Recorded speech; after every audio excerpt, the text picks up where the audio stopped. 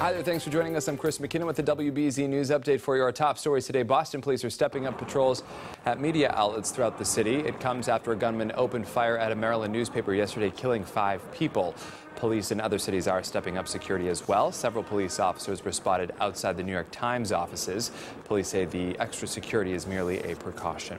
Tomorrow, thousands are expected to march through Boston, protesting against the separation of immigrant families. The rally starts at 11 a.m. at City Hall Plaza and ends at the Boston Common. Senator Elizabeth Warren and Congressman Joe Kennedy are expected to join that march. Marconi Beach in Wellfleet is now officially back open. These are the brand new stairs down to the beach after they were washed away in heavy rains last summer. That storm also caused a sinkhole to open up and swallow up a car at the Cahoon Hollow Beach parking lot. The lot, by the way, is also back open. Let's check in with meteorologist Barry Burbank now. And Barry, it's going to be a week to hit the beach for sure. And that's it, Chris. It's going to be really hot for many, many days to come. And where you will find relief will be at all the beaches, because it looks like every single day there's going to be an onshore breeze to cool it off. There's a crystal clear sky this morning, except in the outer Cape where just some lingering low clouds and fog are burning off there quickly. They pretty much already have.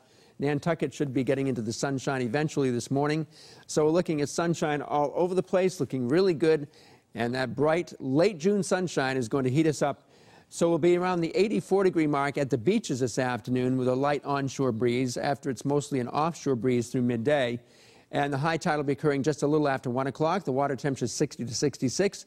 And the seas are running around 2 to 4 feet, especially along the North Shore and up in the New Hampshire Maine coast. So finally, some of the surfers have got a few waves to do a little bit of surfing in. It's been flat seas here for quite a while. High temperatures near 90 degrees just inland, a couple miles from the ocean. These sea breezes this afternoon will be rather subtle, but just enough to make slight cooling at the beaches as we have the tide high early in the afternoon, then going on out.